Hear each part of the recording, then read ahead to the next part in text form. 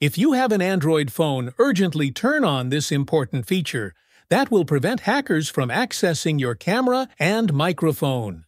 So give this video a like, and let me show you how to enable this feature on your Android phone. First, open the Settings menu on your phone and scroll all the way down, then tap on About Phone. From here, navigate to Software Information tab.